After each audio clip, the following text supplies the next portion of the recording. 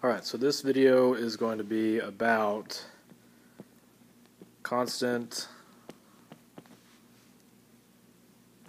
velocity.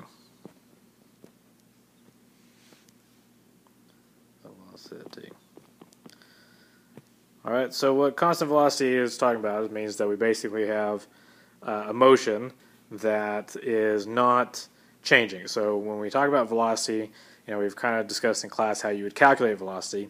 And velocity and speed, remember, are very similar to each other. One just happens to have direction on it in most cases. But if we were to calculate the velocity of an object, it would be distance divided by time. And technically this is distance traveled divided by the time. We know that the unit for this is meters per second. So let's just say we have this car. Here we go. It's a really nice car. Let's throw in a little bit of detail. There we go, steering wheel. And we are going to say that this car is traveling at 70 miles per hour. So that means in the first hour, this car has gone 70 miles.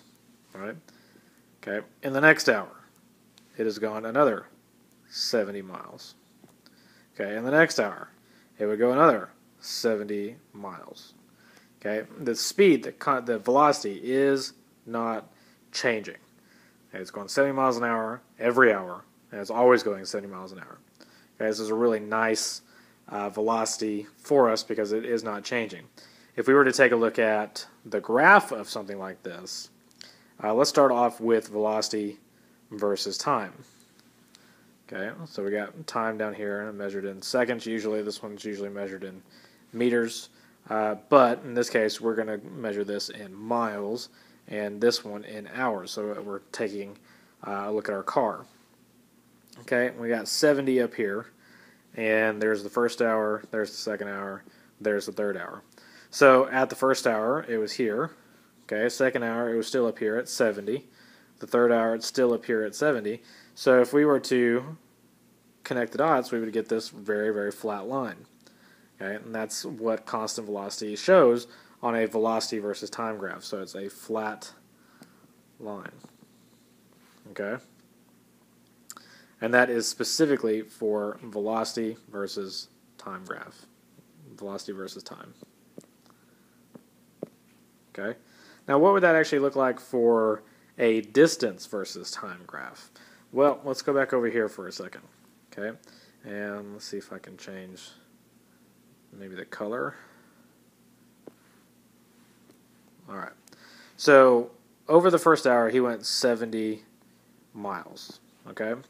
But when you add that to what he went during the second hour, now all of a sudden he's traveled 140 miles. Total distance. Okay? Over the third hour, he's traveled another 70, which puts it up at 210 miles. So, if this is talking about the distance that he travels, or talking about his position relative to the 0 point, that's where he started, then let's talk about what that might look like for a distance versus time, or position versus time graph. Okay, so position versus time graph would look a little bit different. Okay, here's our position. We're measuring this in miles. Here's our time. We're measuring this in hours. Okay, there's our first hour, there's our second hour, there's our third hour. Well, we know at zero time, he started off at the origin, at the very beginning. Okay, but the first hour, he was up here at 70. All right. Then at the second hour, he's up 70 more at 140. Okay. At the third hour, he's up here at 210. All right. So you might start to see then that, and of course, the line should go through all the dots, but what we get is this very nice increasing line. Okay, it's still a straight line, but it's not flat like what we saw on the velocity versus time. Okay, so this is a straight line to show constant velocity. Means that the velocity, now what we also talked about in class was taking a look at the slope of this particular line gives us velocity. So remember that slope on this graph gives us velocity. Okay, the slope is the thing that gives us velocity. Sorry about my handwriting. This says velocity. And you can see that for every point on this line, the slope is exactly the same. Okay, it gives us a very nice straight line. Well, could we also have a situation, I'm going to do this in a different color. Let's try it with green. All right. Could we have a situation where here's the 0 point, and maybe the object started way over here? Okay, we're going to call this, I don't know, 100 meters away to get back to our usual unit system. Okay, and in 1 minute, so 60 seconds, okay, he was able to travel, what does that look like? About a third of it, so we'll say 33 meters did he travel. All right, okay, so if he traveled 33 meters, then that means we're at 67 meters, right? In the next 60 seconds, he was able to come down here, and now we're at 34 meters. All right? And then in the next 60 seconds, he was able to get back here. So it took 120 seconds to get here, and it took 180 seconds to get here. So what would that look like on a position versus time graph? Well, we have position, time, there we go, position in meters this time, time down here in seconds this time. So at 0, he started off way up here at the 100 meter mark. Okay, after 1 minute, so we'll call this 60 seconds, he's down a third of the way. Okay, down a third of the way. Come on.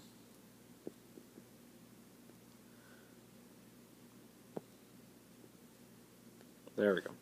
Okay, 120 seconds later, he's down another third of the way. And there we go. And then at 180 seconds, he's down all the way down at 0. So we can draw this line. Now this line is also a straight line. But if we take a look at the slope, that slope is considered to be negative. It's decreasing. You're coming back towards the origin. So we have a negative velocity in this case. Okay, negative velocity. And this is just saying, hey, he's moving that direction. He's moving the opposite direction from the guy who was doing this. Okay, this guy was moving this direction. We called that positive. Okay, he's moving away from 0. Okay, but this guy is coming back towards 0, so that has a negative velocity. Now we want to keep in mind, though, that 0 is an arbitrary value. It can be put wherever you want it to put. Okay, if you're talking about a car that's traveling on a road trip, then maybe Sherman might be 0 because that's where we start. Okay, but it could be, hey, maybe your Aunt Sally's coming into town, and they are coming in from, I don't know, Houston. So Sherman might still be 0, but now Houston is going to be where the starting point is, and they're coming back towards Sherman. Okay, that would be a positive or negative value. Now I'm going to throw this at you, and just a reminder that you can pause and rewatch this video as many times as it takes you. But let's say 0 is right here in the middle, and I'm going to do this in a different color. Okay, let's try this. Okay, 0 is right here in the middle. All right, and we have a guy who is sitting on this line. This is 0. Okay, we got negative values over here, positive values over here. So we have a guy who's over here, okay, doing a little jog, like my little guy. He's jogging this way, and he's jogging at a cool, I don't know, 2 meters per second.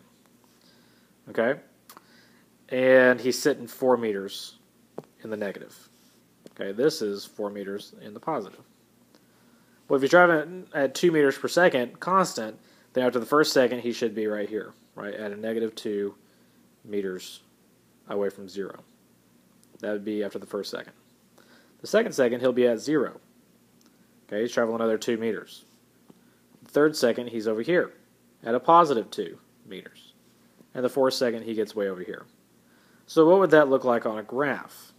Okay, well, if we graph this, and we could graph it as position versus time or velocity versus time, but I think position versus time is going to be what we like.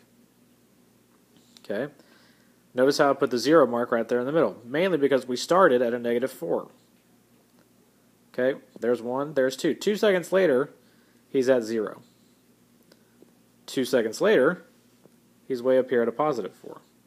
So if he starts here, gets here 2 seconds, gets here 2 seconds, okay, that is still constant velocity. But take a look at this area right here. This area is telling us, hey, we have a negative position, but we have a positive velocity. Okay? And what happened right there? All right, I'm going to leave that for a question for after you watch the video.